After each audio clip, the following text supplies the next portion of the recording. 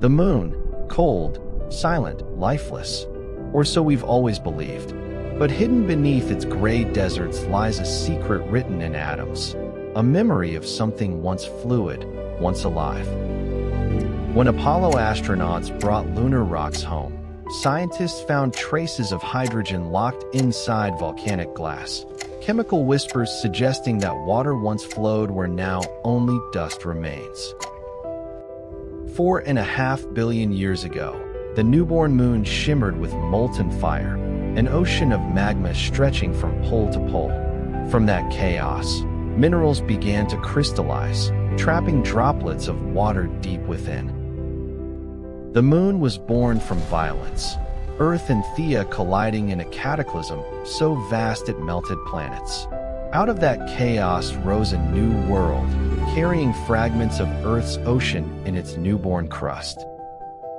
Even today, we find the fingerprints of water, frozen in glass beads, bound in minerals.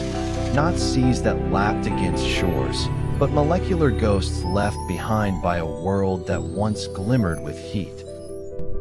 For a brief cosmic moment, the moon may have had an atmosphere, steam rising from lava seas, hydrogen meeting oxygen in fleeting union before space tore it all away.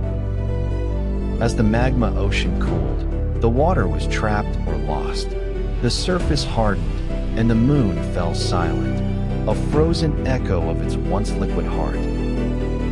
Yet, every time we look up, we're reminded, the moon was born from Earth's own body. Its lost oceans mirror the ones that cradle us now. If the moon once had an ocean, does some fragment of that water still exist in us, recycled through time, reborn in rain, rivers, and blood? Water connects worlds, not by presence, but by memory.